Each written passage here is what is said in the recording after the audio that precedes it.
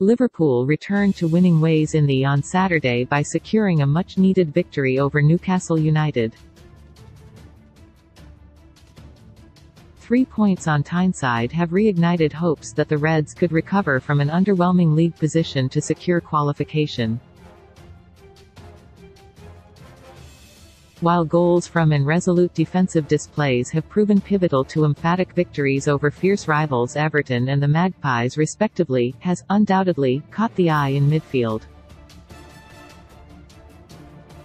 The youngster was handed an improved contract at Anfield after being named Player of the Month for January and continues to impress. When David Comerford wrote, he received the ball with a sublime Thiago-esque turn in the lead-up to the second goal. Another impressive hour or so for January's Player of the Month. Having only made his debut last summer, however, Bajčetić's dramatic rise from academy prospect to midfield linchpin was certainly unforeseen. Born to a Serbian footballing father and Spanish mother in the city of Vigo, Bajčetić joined Liverpool in December of 2020 when Academy director Alex Inglethorpe convinced the 18-year-old and his family that Merseyside was the right place for development. It is believed Celta Vigo received a fee of €250,000 to part ways with their asset. While a significant proportion of academy football came at the heart of defense, Bajčetić's transition into a first-team midfielder is deemed natural. His tenacity, energy and passing range caught the eye in preseason before he became youngest ever player in the, making a European debut against Ajax in September.